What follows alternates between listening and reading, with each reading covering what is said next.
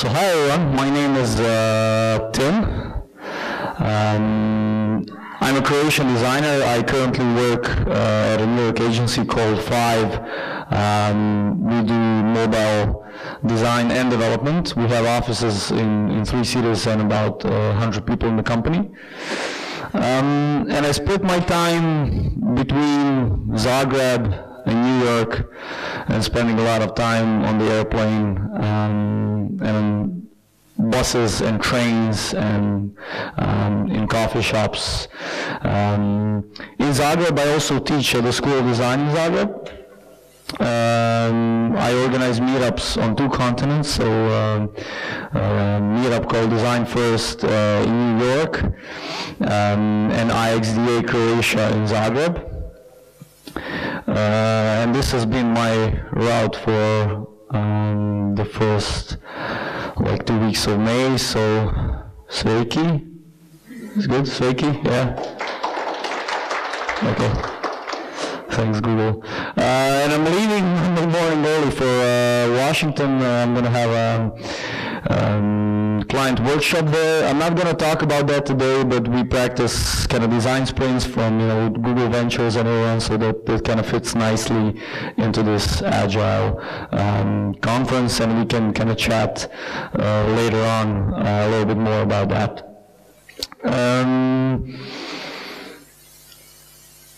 The typography and everything is a little bit scaled, which kind of horrifies me as a designer, so please don't take that. We couldn't kind of get the technical things to work to kind of display the ratio. As I said, I work everywhere, and my colleagues love to make photos and videos of me working in weird places. This is a 4-hour bus drive from New York to DC, or where we have a presentation next day, and this is me kind of finalizing the deck for next day's presentation. I've been designing for screens for 13 years now. Started out as a web designer, as a webmaster, ending up specializing in UX. This year in January, February, we designed things for the Apple Watch. So kind of very interesting to see how this has changed for in 13 years. My secret passion is taking screenshots of things that don't work or are broken or are funny or whatever. This is Foursquare in Serbia before Apple Maps was available. As you can see, this is a very useful map to kind of navigate to that area. It's very conceptualized. My students sometimes do projects like this, where it's like, you don't need the map, you just need to know where you are and where you're going. So that's interesting. But navigating through bumpy roads of Belgrade was interesting. I'm going to start by telling you a story from Alan Cooper's famous book, The Inmates Are Running the Asylum. It's about a flight from mid-90s, an American Airlines flight that was flying from Miami to Colombia. It was like a regular daily flight. And prior to landing, the pilots apply something that's called a radio navigation fix. It's basically something that triangulates the position of the plane and it helps them land. They know, this kind of fix is called ROSO, so they entered R.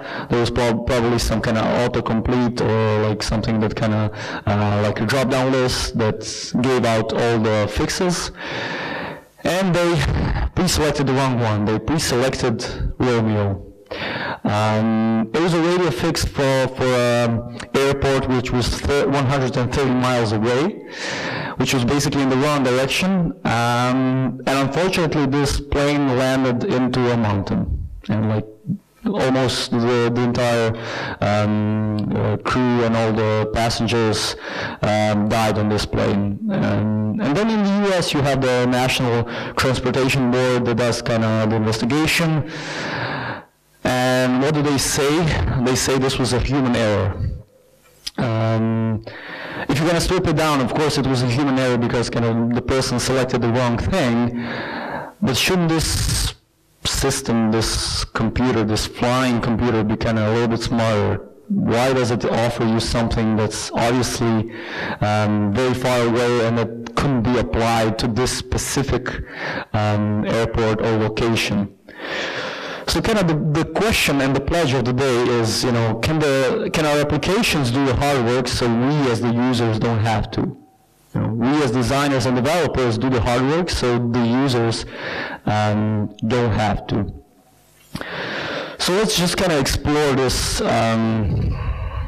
catchphrase, this very kind of word of the day, responsive design. In 2007, obviously, the sales of kind of mobile and tablet devices started, going up. In 2011, we had that moment where there were more sold mobile devices than PCs. And 2013, start of 2014, we had like what's called the mobile moment, where there's more emails opened on a mobile device, where there's more shopping done on a mobile device, where there's more tweets done on mobile devices. So basically, everything is done more on mobile devices than on kind of desktop, on laptops, on PCs. And this inevitably, made us kind of shrink the size, the viewport, the width of our designs, and kind of restructure and think about how the content will fit on smaller devices. Basically translating design from kind of one medium to another, a smaller one. Maybe, some of us would think about responsive and adaptive.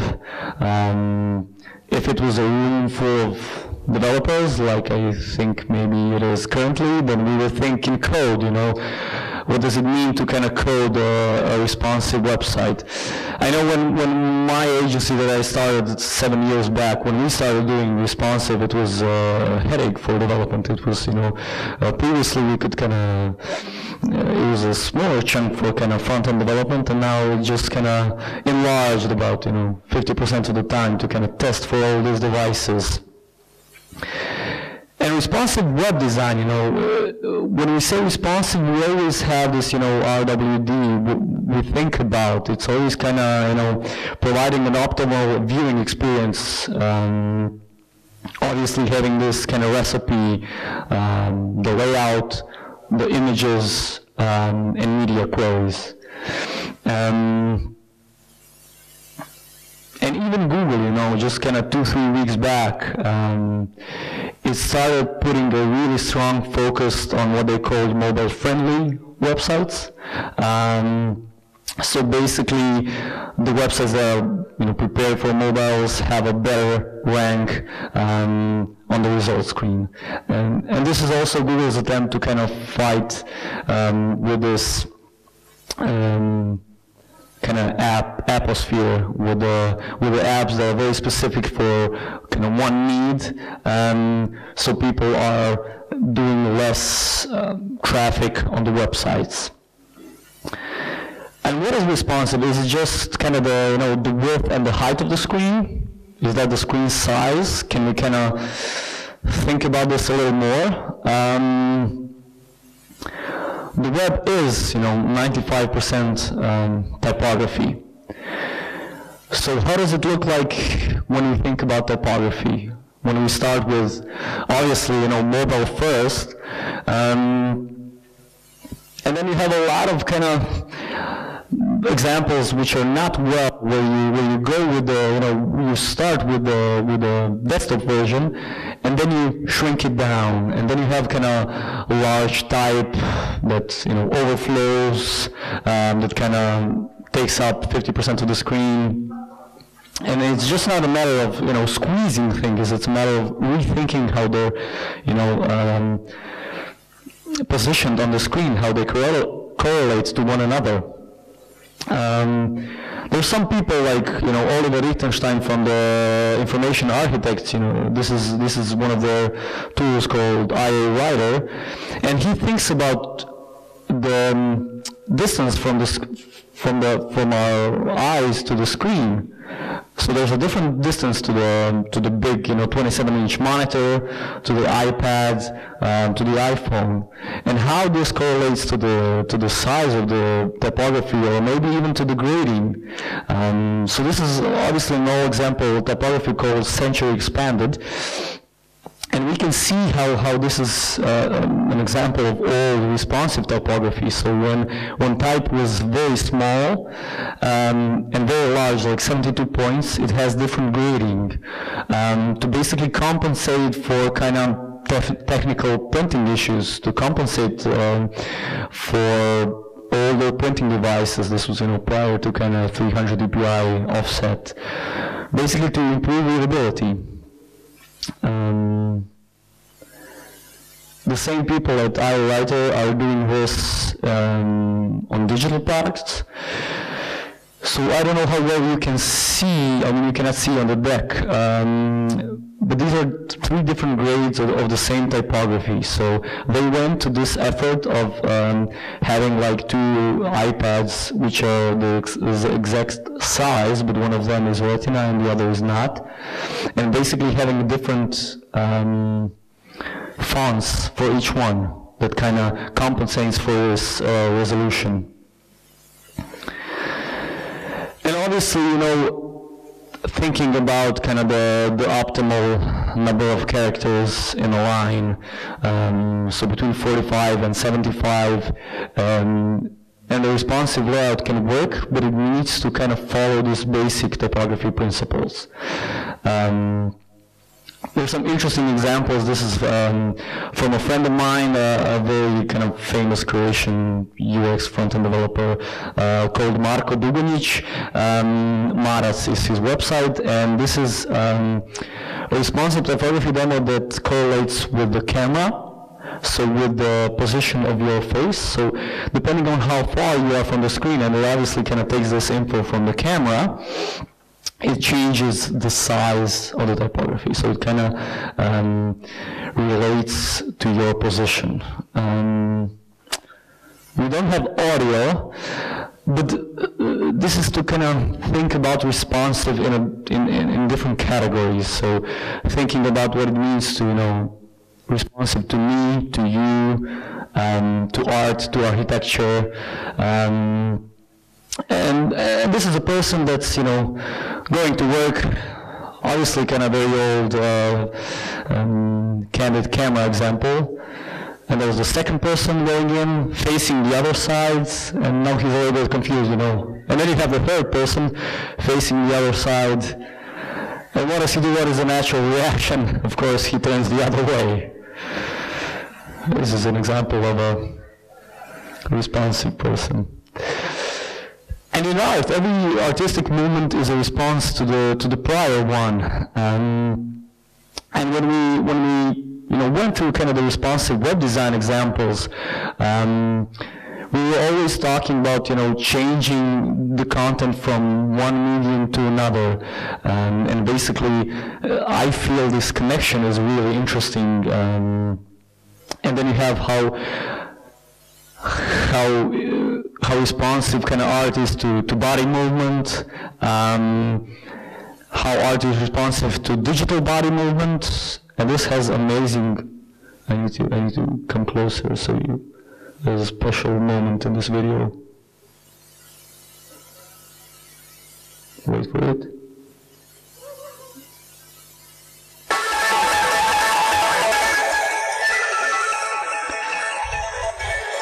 It's a very fun website. It's useless web is the web called, and then you just have like a big button, give me a useless website, and this is like one of those in the index. And then you have one of my favorite art installations. This is from 2012, the Rain Room. It was originally placed in Barbican in London, and then switched to MoMA to New York. And this is an example of a responsive installation and how it responds to our position in the room.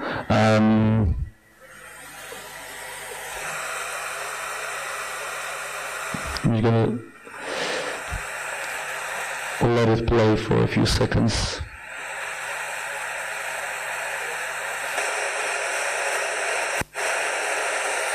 And it basically switches off rain when we're walking through the installation, so it kind of is responsive to our physical place in this room.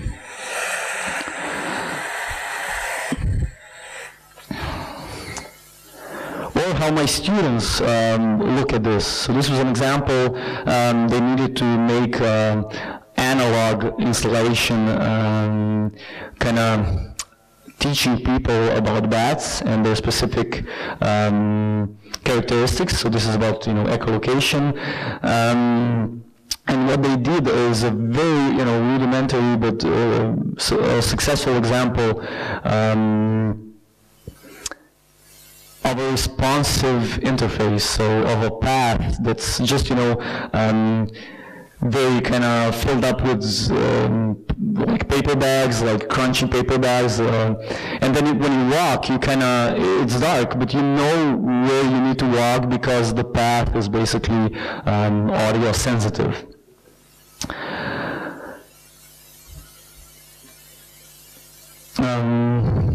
So how mediums change, so how things change from one medium to another.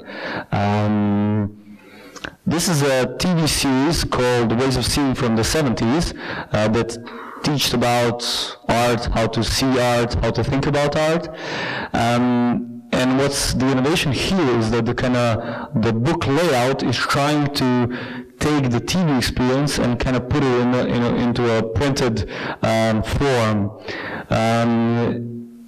So this is kind of, you have the big artwork on the right, but then you have like text that displays it and then just kind of focuses on zoom points, and then just one sentence and focuses on different points.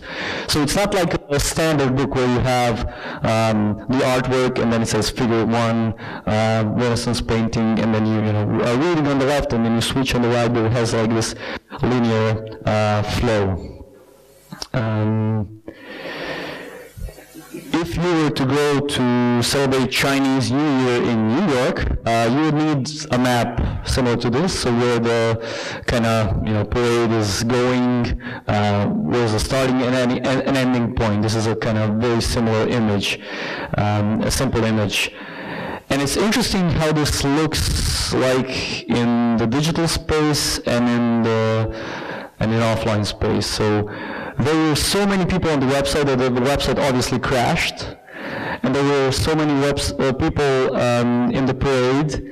And I love this, difference between those two. How the website is non-existent, white, without content, and how the kind of physical space is colorful, with people, joyful, and how basically the website responds to kind of this event, to this 8-hour time frame, when there's so many people that streets are overfilled and websites are overfilled as well.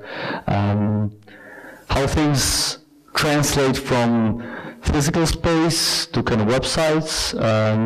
This is Czech and Slovak Pavilion from the Venice Biennale, which just opened a week ago, and how the big imagery that's kind of printed in the pavilion and how this is portrayed in the website with the kind of footnotes, small footnotes, but when you interact with them, they take over the entire screen. What are some people doing in architecture? What does responsive architecture mean? So this is a house, Perry House in Illinois, that changes its color of the outside, from white to black, changes the shape a little bit, kind of expands, and this is all in regards to kind of having a sustainable house. And how things can, influence from print to digital, but now things are going backwards, so from digital to print. So how the great discontent was brought to print. And the idea is to kind of think about the software not being responsive enough. So we're not only talking about obviously screen size, but an entire range of contextual information. And I'm going to go through examples for like a plethora of info, such as, where am I? What's my goal? What did I do beforehand? And how did I really react in similar situations in previous months? All for an idea to kind of design responsive experiences rather than responsive websites or responsive apps. So we have a lot of kind of scenarios, so let's start. I think there were 13 scenarios. I think that's a good number for me as well today. So obviously our software needs to be responsive to our location. This is anywhere from, micro location to micro location. Kind of the first task that I give my students is to design a simple app that kind of helps you in your experience in the city you were born. And they need to use something that's kind of specific for the mobile device, obviously, not designing a website but an app, so it feels like an app. And the first thing that everyone jumps to is geolocation, obviously. And this is very natural, having geolocation kind of burnt into everything there is on the phone, on the OS. So I was thinking, how the passcode lock is a feature that kind of enables us to have our phone secured, to not have strangers enter our phone. And it's kind of troublesome to enter the passcode lock when you're home, when you're in a safe zone. And this is obviously an almost year-old example, and it's possible on Android. But it would be great if, passcode lock was location sensitive. So if you were to say, when I'm at these 3 locations, just don't ask me about it. Like, don't bother me. Location can be a little bit tricky sometimes when it says that Google Now isn't available yet in your country. So how that responds to the location. It can be fairly primitive. So, Delta can tell you that you've arrived somewhere and share this on Facebook because you want to share this through the airline company on Facebook. Obviously, that's your primary reaction. And Apple is trying to do a lot with kind of location-based apps which are in time. Prior to iOS 8, this was done through just geolocation. Now it's done, through beacons, so geofencing. So it can be done in interior spaces, when you enter a shop, when you enter an airport, when you're near a location. For instance, when you reserve a room on Airbnb, and then when you're near, it kind of opens up, it has in the lower left corner the Airbnb app. And this is a feature that's, a lot of people still aren't aware that this exists. There's good potential for this, especially in regards to other devices such as the Apple Watch. So basically, when you're doing something on the watch, you have this icon on the phone to kind of continue the experience on a, let's say, bigger screen. How are we responsive to user needs? So our apps have features, but users have needs. I use Instagram a lot, and I use it not just to view photos, but also to research locations. So if I were to research kind of a new cafe or restaurant in New York, I use Instagram for that. And to find out, where your kind of users you're following are posting photos, it's a very tricky process. So it's a process that includes 16 steps. So let's quickly go through them. So I need to find the user manually, go to his map, obviously pan to the right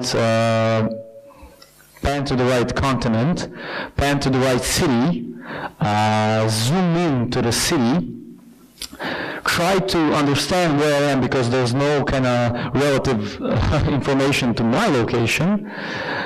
Zoom a little bit, find the batch of photos, open up one photo, press the little eye in the corner, and then have the location below the user's name. So that's kind of the current process of 16 steps. And our kind of very simple proposition is to take this Explore tab, which has been very, its potential has not been used very good in the past. Previously it's just been like popular photos which were kind of bikini selfies and low light cocktail photos. Currently the Explore section is a little bit better because it kind of gives you recommendations based on people you follow. But this could be easily done with just adding kind of a navigation, just explore nearby and just show me photos nearby me.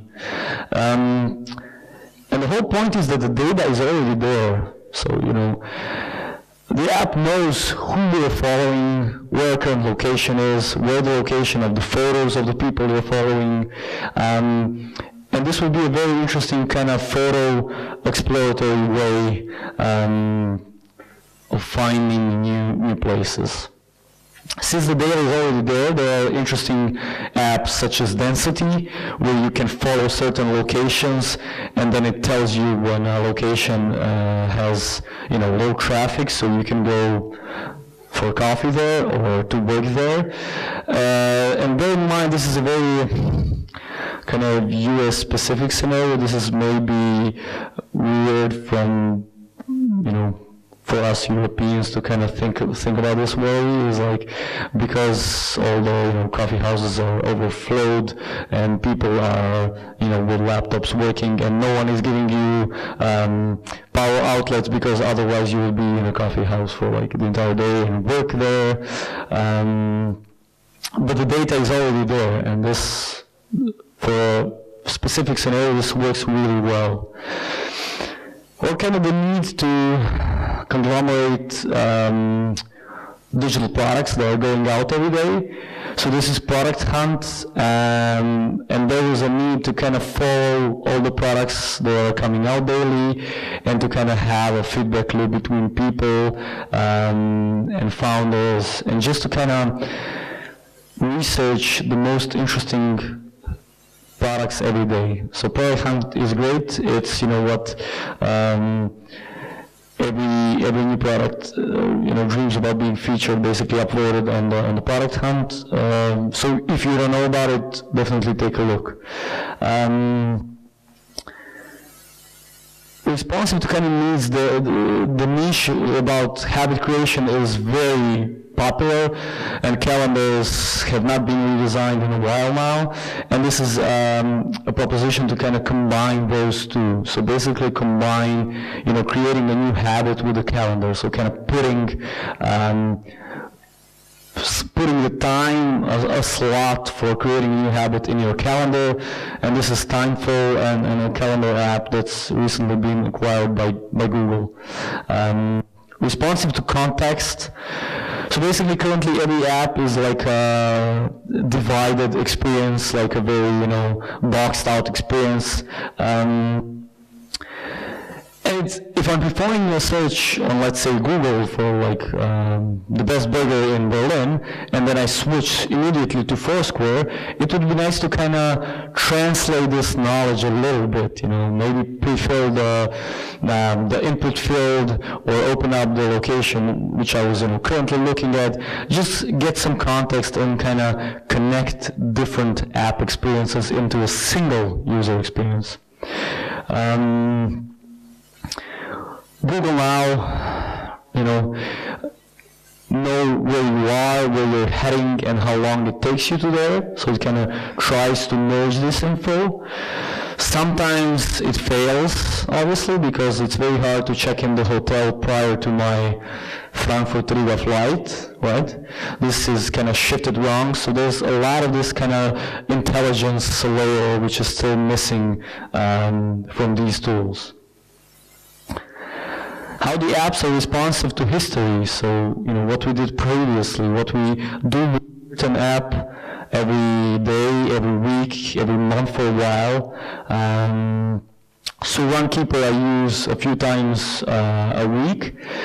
And usually when I run with like 3 people tops. And what Runkeeper gives you is a list of like all your Facebook friends.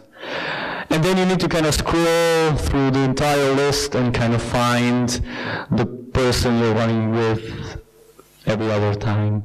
And it's like, having these small kind of additions to apps which are really kind of established. So this is, Foursquare, Instagram, Runkeeper.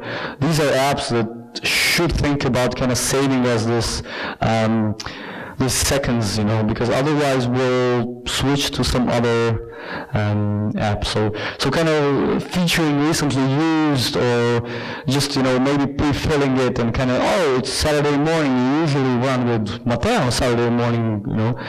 Maybe pre-fill it and then give the user an option to kind of cancel or undo that. Responsive to people, so Nuzzle is a great news app that kind of takes from your social circles and basically features all the articles that have 3 or more people recommended. So when you open up, it's the first news is by 6 people. So it kind of gives you very good info on regards to what you need to know. Or just responsive in terms of how people think about passwords, how people talk. Cray Hardware Bob. Maybe helping your mom to understand how to make a password, because I really fail at that.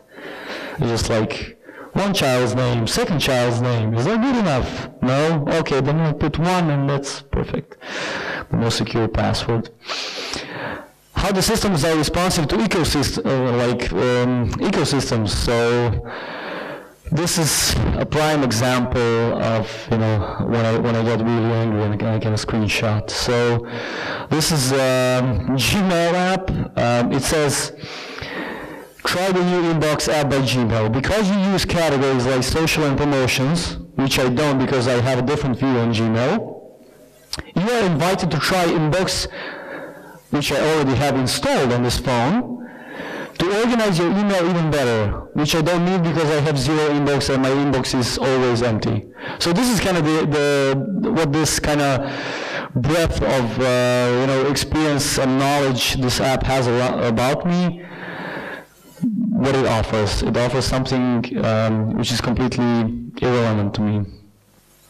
Obviously the ecosystem, with the continuity, they're trying, it doesn't work well, my computer rings, and then I press decline, and then it rings for 5 more seconds. Now there's going to be one more device that's going to ring as well, so it's very interesting. Responsive to user patterns, so how do we use certain types of apps and how we should design experiences to facilitate that. So when I try to give a free app on the App Store, it gives me this error. Giving free items is not allowed.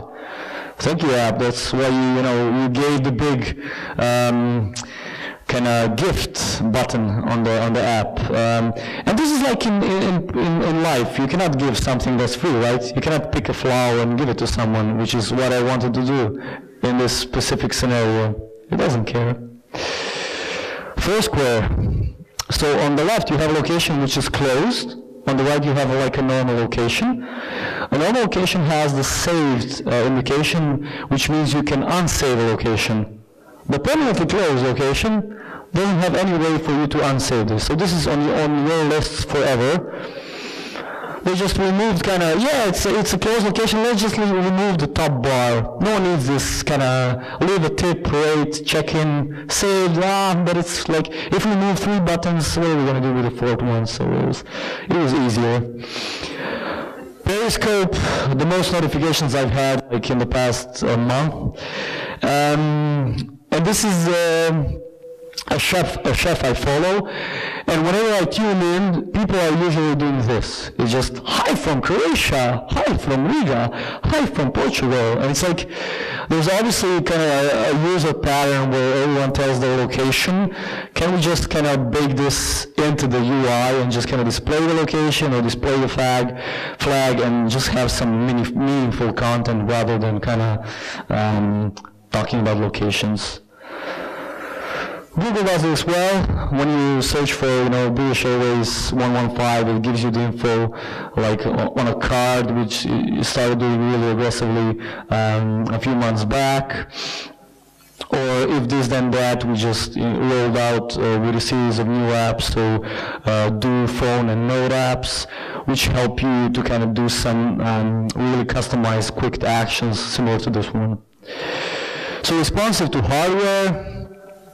This is an example from my company. This is the Ministry of Sound, UK electronic label company, and how the experience changes from one hardware to another, and how it's not just about fitting screens, but it's really changing the experience.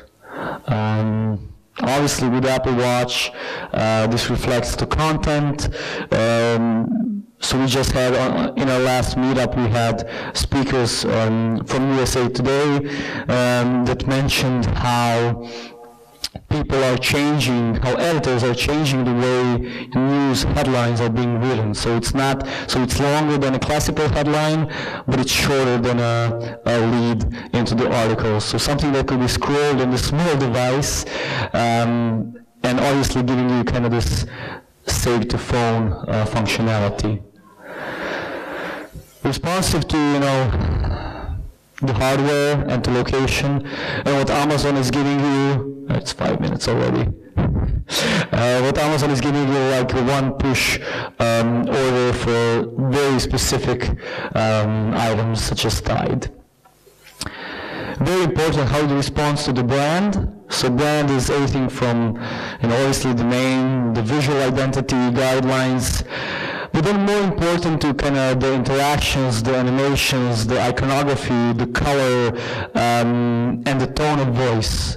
So this is time hop. It gives you what happened on this day, 1 year, 2 years, 3 years back. There's no navigation. There's just what happened on this particular day. And their icon, their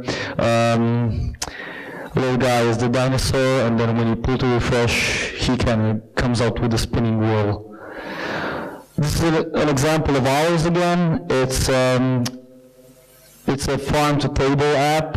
You basically order directly from the farmers, and then we give this organic feel with the icons. So how they squiggle when you scroll them, how they're not circular, but how they squiggle. So the squiggle, small moments of delight that add to the experience. Or tone of voice. So Sleepbot is an app with which you track sleeping, but then when you don't use it for 7 days, it's not like, oh, you haven't used the app in 7 days. It tries to be kind of funny. Well, like, wow, you really haven't slept in 7 days, to try to kind of provoke you a little bit. How it's responsive to time, an app loved by developers, and I use it as well, Flux, which basically changes the color of the screen based on the time of the day. 1 minute, which kind of calls out notification in a different time of the day, invites you to take a photo, and then just kind of merges this into a single experience. How it's responsive to emotion, we're gonna have to wait a little bit for that, but it's coming. The apps, their empty states can be negative or positive. if there's no kind of info that Swarm can give you when you check in, it can just say Happy Friday. City Mapper is one of my favorite apps. It gives you results how to get from location A to location B by bus, rail, rain safe, and then it has a jetpack. Just because it's at the end of the screen and it's going to be a moment of delight, something you're going to experience and share and make you love this app. How our apps respond to our bodies. So absolute things, countdown to my 21st birthday is I have 62 years left and 11 months. So maybe this is a bad example, but a good example is one button order. So it's like how many people, what you want, and then just, I'm hungry, and then you just order. On a more serious note, apps that are responsive to our bodies are here and now, and it's just a matter of kind of merging everything into a more seamless experience. So bringing in temperature into the wearables, like blood pressure, glucose, hydration. This will help us. We won't have to manually enter how much water we had in an app like we do currently. How it's responsive to content. So Luca is an app with which you can exchange messages and you text to kind of find out about restaurants in the Bay Area. How it changes to content. So these are examples from Björk and Radiohead and how their apps look like. How it responds to, sorry, I'm at 14, sorry. How it responds to trends. So, obviously having the weather in a calendar. How it responds to trends. How previously we could see which of the apps are Facebook apps, which are kind of the default our apps, which are like third party.